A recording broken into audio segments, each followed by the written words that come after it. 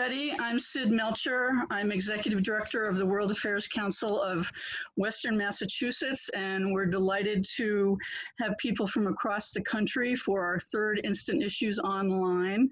We are still learning some of this tech stuff, so I apologize in advance if things are a little awkward at some point. Our Instant Issues series is sponsored generously by Glen Meadow, Greenfield Savings Bank, Wilbraham and Munson Academy, and Sir Speedy, with special thanks to Concilium Opus for helping to underwrite our Zoom account. Our speaker today is a longtime friend and former member of the council, attorney Mahsa Khanbabai. She was born in Iran, but raised here in Western Massachusetts, attending Wilbraham and Munson Academy and returning to this area to live and work as an immigration attorney. For many years before relocating to Eastern Massachusetts, where she established the Khanbabai immigration law.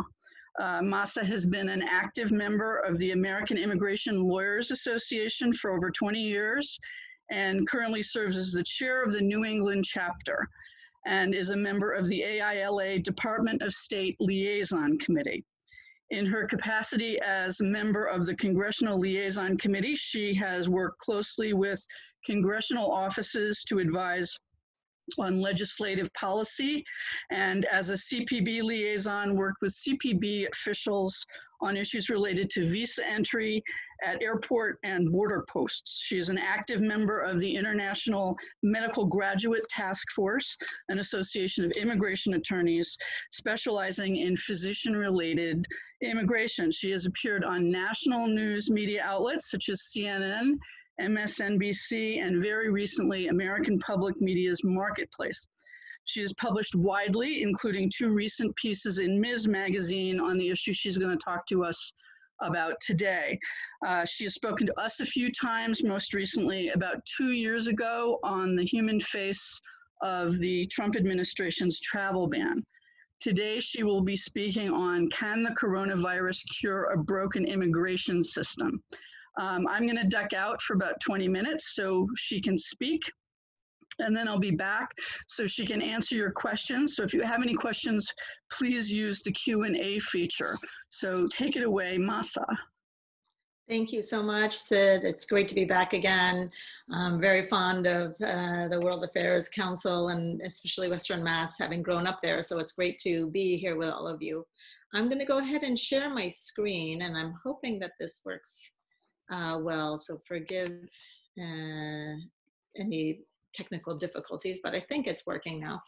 I'd like to talk to you all about our immigration laws and the opportunities that COVID could have presented in trying to improve our immigration system during such a difficult time.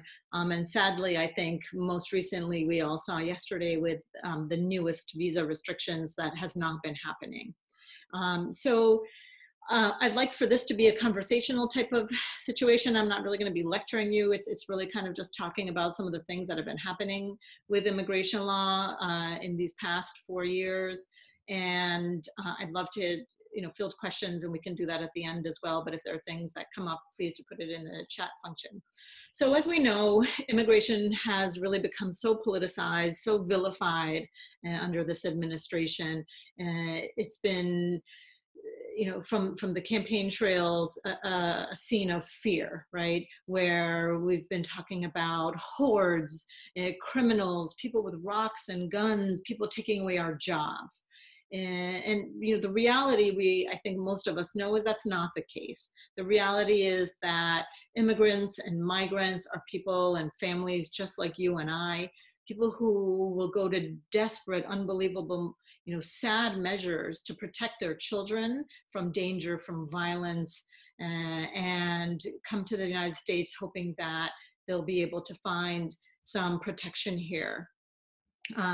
Beyond what we've been seeing at the borders with children being put in cages and family separation, we also had the Muslim travel ban. During the campaign trail, Donald Trump called for a complete shutdown of Muslims entering the United States. I mean, that actually even goes beyond visa issues, but we're going to stick to this immigration context right now. And so, you know, sadly, what we saw, what we continue to see because of the travel ban, and what we don't know yet, but years in the future we'll see, is that there's been drastic impact on the immigrants being able to come to the United States, particularly from Muslim countries. You can see from the chart here, the numbers have just dropped in a staggering level. But, you know, we've seen it also affect, you know, US citizens, people trying to obtain citizenship for their children. We have, you know, the most recent win, which was in the press probably months ago now, where a gay couple adopted a child and the US government was refusing to give that child US citizenship as the laws require. And the family had to sue to get this child US citizenship, and that should not be the case, right? We actually also have reports of the denaturalization task force having a much higher number of investigations than has ever happened in our past. So we're seeing lots of issues and problems on many fronts, from people entering the United States to those that are already here in the United States. And a lot of the context is all in terms of law enforcement and national security. And we've seen that, you know, for decades now, where the government couches different types of discriminatory behavior based on perceived national interest concerns or law enforcement concerns. And the funding is there. These agencies have the capacity, have the technology, have the funding to be able to protect our country, and have been doing so. So I'm not really sold on, you know, how the vilification of immigrants is being presented. Talking about some of that funding, you know, the White House has spent billions of dollars of funding on the border wall, when we know that not all of that is necessary, and the numbers are just staggering, especially at a time like now when we have a global pandemic, something that hasn't been seen for basically a century now, where this funding could be used to help us as Americans instead. And that all leads to jobs, right? We have young people, we have our schools suffering from lack of funding. I actually just was at my town meeting the other night, where we had to slash our budget, not only from the schools, but from law enforcement, from infrastructure. And it's all been couched in the context of, we're protecting American jobs from immigrants. We're going to stop them from coming in so that we can protect you know, our jobs. When frankly, the data and statistics don't show that, and other countries understand that. There is a series of talent wars happening now globally, from countries between Britain and Europe and Canada and Australia, who are taking advantage of America's targeting of immigration, its attempts to limit and reduce immigration, and so that they can attract the top scientists, the top entrepreneurs of the world to come to their countries, so that they can create jobs there, because they understand the facts and the data and the statistics that show that immigrants really add to our economy. They actually create jobs. And so I have some examples there on the slide, from, you know, Chobani to, I'm just going to minimize this here, to Google, to Apple, who, you know, these are companies that have created thousands and thousands of jobs, and directly and then indirectly as well. Now, one particular area that data and statistics have shown now for decades is the United States has a significant shortage of healthcare providers, particularly physicians. And this is really important because of a number of things. One, you know, again, going back to education and, you know, propping up our education system to better train Americans who can go into some of the more complicated healthcare positions that are desperately needed, such as physicians and nurses, but also respiratory technicians, x-ray technicians, ultrasound techs, and I'm not even counting all of the researchers that come from other countries here. But our education system is lacking, and we're therefore forced to rely upon immigrants from other countries to come here and fill those much needed critical jobs. Our elderly population is growing, and our need is going to grow to have more healthcare providers available.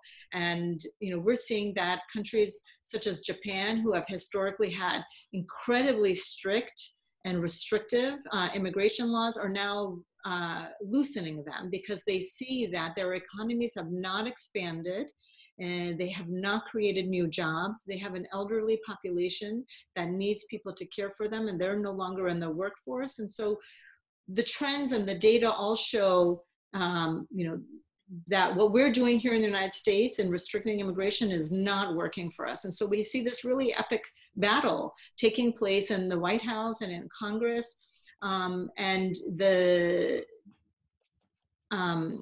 presidential proclamation that was announced yesterday, which I'm going to talk about in a little bit more detail, has actually been delayed now for a number of weeks. We expected it to come out roughly 2-3 weeks ago, but it was delayed because there was this very intense battle from within the Republican Party itself, saying that restricting immigration and not allowing people to come on highly skilled visas is going to cause pain and suffering for American businesses. And so finally, though, we saw that the hardliners, the Steve Millers, who are looking to essentially cut all kinds of immigration to the United States, won out. I have a list here for you of some of the different travel bans and visa restrictions that have come into place. So obviously we had the January 2017 bombshell of the Muslim travel ban. Then in January of 22, that travel ban was expanded to include 7 other countries, mostly for African nations. And then with COVID-19 crisis beginning, we saw that in January through March, there were a number of travel bans related to specifically countries that had high breakouts of COVID-19, initially China, then Iran, and then the European region. But things took a drastic turn in April when the administration, under the cover of COVID-19 and protecting American jobs, said, we're not going to let immigrants in anymore. People who've been waiting in line, either being sponsored from their families or from their employers, were told, sorry, you're not going to be able to continue your case anymore unless you actually already have your approved green card or your approved visa in your passport. We're not going to let you in anymore. And that was incredibly devastating for many, many American businesses and families as well, because oftentimes it can take years for someone to weave their way through the immigration lines to be able to come to the United States. So it was a devastating blow come April when green card processing overseas was put on hold. It didn't affect people who are already here in the United States on temporary visas and are going through the process. So it's an important distinction. It didn't limit people that were here, for example, students who've now graduated and have work visas and are being sponsored by their companies for green cards. But if that student happened to have been overseas for a semester or for a year and decided to work, let's say in Germany or in China or in Brazil, and take a year off before they started their green card process, now they've been banned from doing so. And then the most recent one was the one that was announced just yesterday, or excuse me, 2 days ago. That is a temporary ban on individuals in certain categories to come to the United States to work.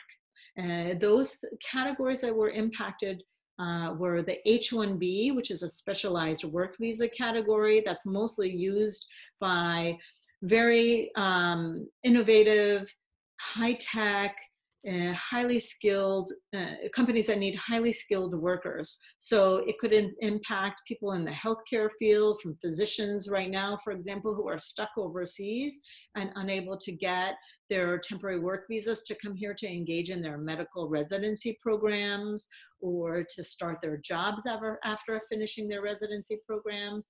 It's also affecting multinational entrepreneurs. So Volkswagen, you know, all of the top names that you can imagine, when they have branches here in the United States, they want to try to send their multinational executives, their specialized engineers to come here for periods of time before they return to their home country. That category has also been put on suspension. That's the L1 visa category. The other category that was impacted is the J-1 category. Now, the J-1 visa itself actually has 7 categories within it, and only some of those have been subject to this ban. And that's some lesser, let's say, you know, degree required positions like camp counselors, au pairs, things of that sort. But then it also affects people that are coming here for the summer work study program, who they're really not taking jobs from Americans because these companies have tried for months and months or years sometimes to recruit particularly young people to come and fill these summer work exchange programs that are not only important for those businesses, such as here in the Cape or other parts of the country that rely on these young summer work exchange students, but these programs are meant for students to be able to come here to experience America, to learn what is it like to work at, you know, an ice cream shop down at the Cape, or to work at a resort in the Berkshires, and then they go back to their home country to finish their college education, having experienced what it's like to live and work in the United States. So that program has also been suspended. And then lastly, the H-2B, which is a seasonal work program that affects particularly restaurants in the Cape, or ski resorts, for example, in the winter time. And it's a visa actually category highly used by the Trump administration for their golf resorts. Now, of course, they've already all come here, so they're not going to be affected by that. But it's really sad to see that these categories were targeted under the guise of you know, protecting American jobs when the data shows otherwise. Now, you know, how can this be dealt with? You know, what were the opportunities that this administration has missed in light of COVID-19, and how COVID-19 has changed our workplaces, our businesses, our daily lives? So there's 2 primary areas that I want to talk about. One is how the legislature can make changes to modernize our immigration laws. So many of you might have heard decades now where our immigration system is broken. There have been times where there was really great efforts on a bipartisan basis to try to improve our immigration laws. At the time that, for example, John McCain made great efforts with the Democratic partners to try to reform our immigration laws, because it's been, you know, over 40 years now where there's really been or 30 years now, no significant reform. And the world has changed. Our economy has changed. How people work has changed. Not everyone really wants to come and live in the United States. There's a very large segment of workers here whose only goal and intention is to come here to work temporarily, to fill a need that American businesses have, and then to return to their countries where their wife and their children or their spouses and their families are. We see that in the farm and migrant worker industry. But then we also have individuals who are working remotely, who are just traveling here on short-term visas and have meetings and then return to their country. And then most significantly, what we're seeing is, you know, with the tech sector, the innovation that's taken place, particularly coming from young students who are graduating from some of the top schools in Massachusetts, for example, from WPI to MIT, who have fantastic ideas and want to create new businesses, but there's no visa category around that really fits them.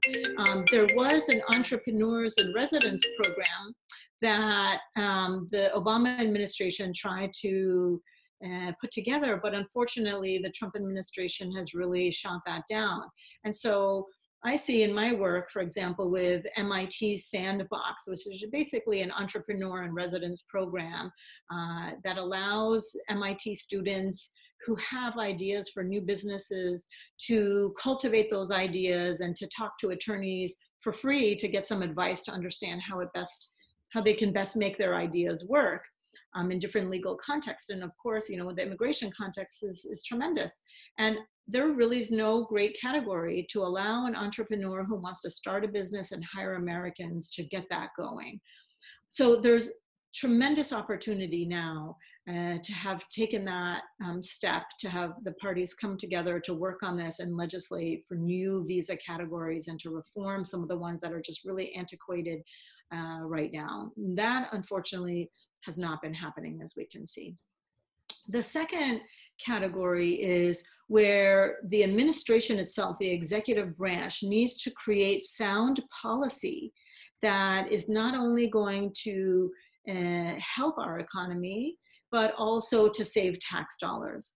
We're seeing tremendous amount of waste in the Department of Homeland Security in particular, in that processes and procedures in reviewing visa applications have become extremely inefficient, very time consuming, and have ended up now costing the agency millions and millions of dollars, such that they've run out of the surplus that had been accumulated under the last administration and are now actually becoming a public charge themselves and going to Congress asking for a bailout. What's happened in these 3 years that caused an agency that had millions of dollars in surplus to now be asking for handouts? It's pretty simple. We see that streamlined processes have not been put in place that would allow visa processing to take to move forward and for cases to be adjudicated instead, much higher timeframes. And also we've seen mass incarceration of individuals whose only violations of the law were immigration violations, that they've not had any contact with law enforcement or pose no danger to society.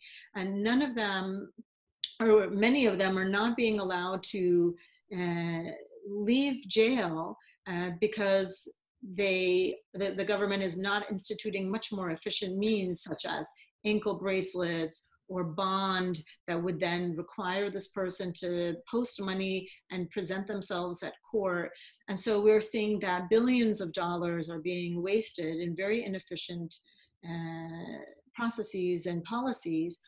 And what's most amazing about this is that with COVID-19, it's extremely dangerous for these individuals to be in such close quarters. So there's a public health and safety issue that is not being considered, all in the name of the vilification of immigrants and wanting to have a certain policy, have a certain stance to attract and maintain a base of supporters and voters who have been unfortunately provided wrong, incorrect information and creating this sense of us versus them, rather than understanding the benefits that immigration and immigrants bring to our country and modifying our laws, improving them, modernizing them to better benefit all of us. Now, that's the end of my formal presentation at this time. Yeah, great. So we could go ahead and get started with a Q&A session. I'd be happy to talk to you all about some of the different travel bans that have come up, or some of the particular industries that have been impacted by COVID-19 and the travel restrictions in the immigrant community. I didn't really get into how the millions of individuals here in the United States who are, out of status, who no longer have a valid visa and have been unable to legalize based on the very restrictive laws, how they've been impacted. And of course, we've heard a lot about those sectors when it comes to, the farm workers, to the grocery store and delivery, or the delivery workers that take all of the produce and deliver it then to the grocery stores, to, a lot of the people that work in the back end of the grocery stores who are here without status. And there's a large sector as well when it comes to home health aides. In Massachusetts in particular, for example, in Worcester, we know that there's a very large population of home health care aides who come from African nations, who are having a very difficult time trying to maintain their visa status, have a difficult time in trying to obtain permanent residence and citizenship for a number of different barriers in their way. So there's so much I could talk about, but I'd love to see what are some of the interests that all of you have. Are there some particular areas you'd like to know more about? So I'll take a pause here. Okay, we have one question from John Lynch. You showed a slide during the talent contest showing UK, France, etc. I'm curious if anyone has studied the net effect of differences in Canada's immigration policies that has benefited their economy and society in general at the expense of US interests. Yeah, so there is actually that's a great question. There is a wonderful organization called the Migration Policy Institute, excuse me. The Migration Policy Institute studies immigration and migration, not only in the United States, but worldwide. And their website and all of their materials and their studies, at least in a condensed version, are available for public view. And they have done a number of studies, not only related to how immigration has impacted the United States, but also how it's impacted other countries, how these other countries are taking advantage of the negativity towards immigrants in the United States to then attract them to other countries. So yes, there are definitely some studies out there. I urge you all to look up the Migration Policy Institute. Just Google them and you'll be able to see some of their studies. It's really fascinating. How challenging will it be for a new administration to simply roll back these changes and implement new ones? Are there roadblocks in Congress and the Justice Department? Yeah, that's really something that we're all grappling with and praying, that come November, we're going to be able to undertake those heavy, difficult changes. So yes, these are changes that can be instituted by a new administration. Some of them are executive, policies, and so those are easily rescinded by the new president. And when it comes to the agencies themselves, Department of Homeland Security, Department of State, the changes there are going to be a little bit more difficult for a number of reasons. Now, it will be easy to rescind some of the policies that have been put in place that have said, for example, we want to detain anybody who's here without status, regardless of whether or not they pose a public health or safety concern. So some of those are easily changed, but the culture, the training that's been taking place, the culture change and the training that's been taking place these last few years are going to be a little bit more difficult to change.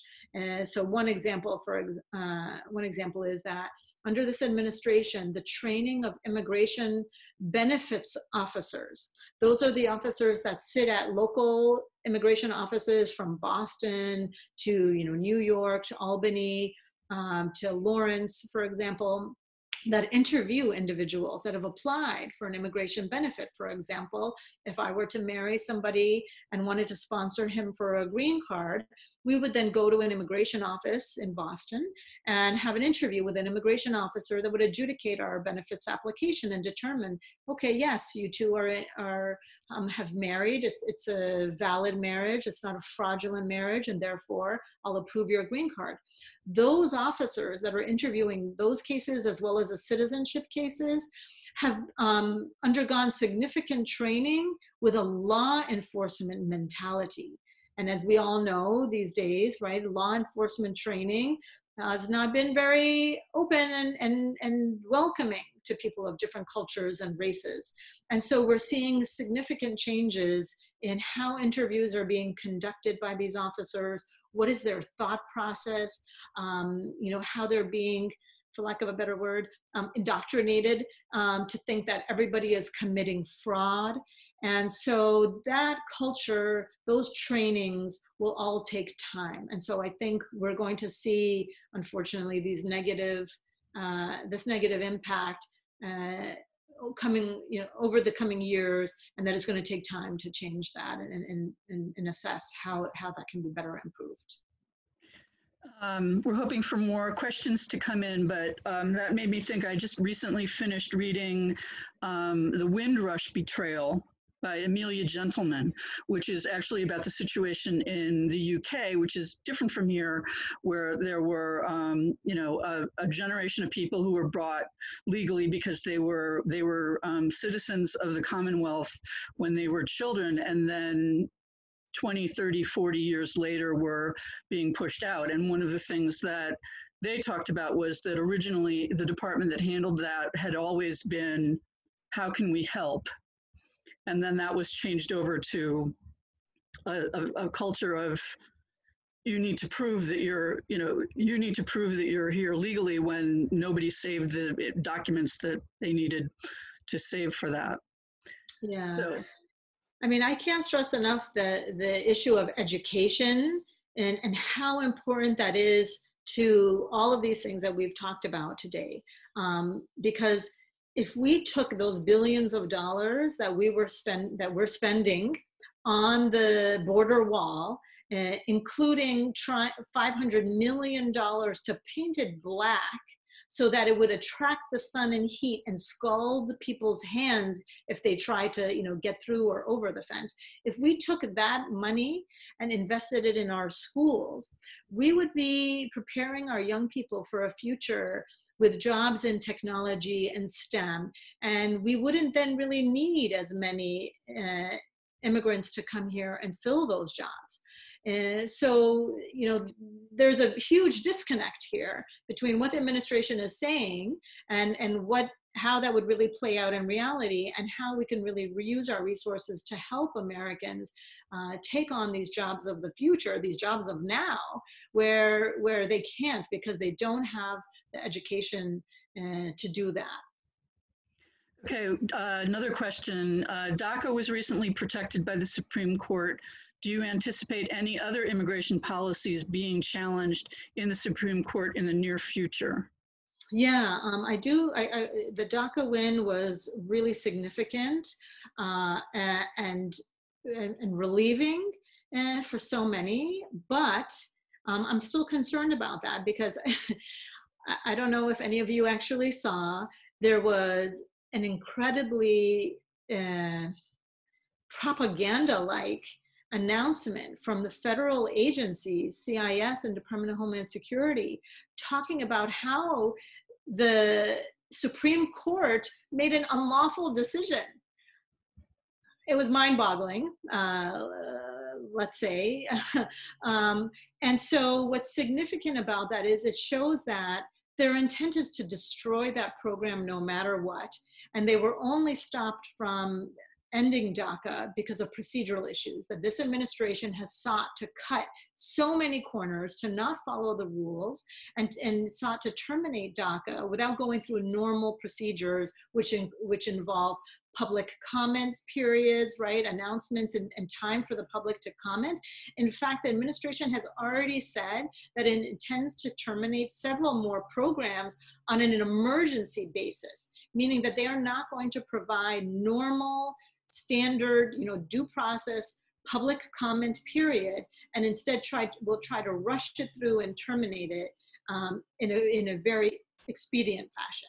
So yes, we're expecting many, many more problems in the coming months. And especially as this president becomes more and more desperate, he's going to be trying to do more and more wild and crazy things to try to protect himself and to distract from the lack of PPEs, the lack of education, lack of infrastructure funding, all of these things. So here's a question from former WMA head of school and former World Affairs Council board member Rodney Lebrecht. Have these policies affected international students who wish to study in the United States? Yeah, yes, it will significantly impact them, not per se as part of their ability to obtain the F1 visa. That category was not impacted in this recent ban. Could there be another one and that affect them? I wouldn't be surprised. But it will impact them in their abilities to, once they graduate, obtain what we call OPT, or optional practical training, which allows them to work here for a one-year period of time.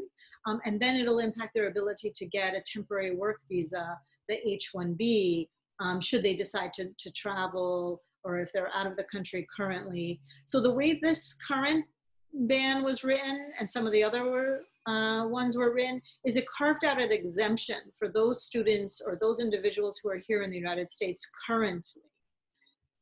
So the effects will be seen, maybe not immediately because it's the summer right now, but come the fall and next year, yes. And Sid, I don't know, I'm gonna just move and shut that door. There's a little bit of noise coming from outside while you check to see if there's any other questions. Anyone else?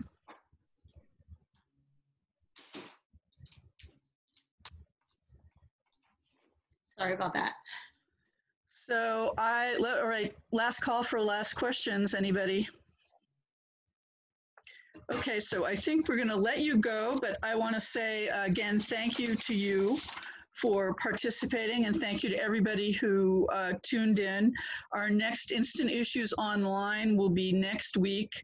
Don't get used to this weekly thing, it just happened this way, when we will be hosting Amherst College's Javier Corrales. Again, he's been a very popular speaker in the future. He will be speaking June 30th, again, 12:15 on populism in politics in Latin America, Europe, and the United States.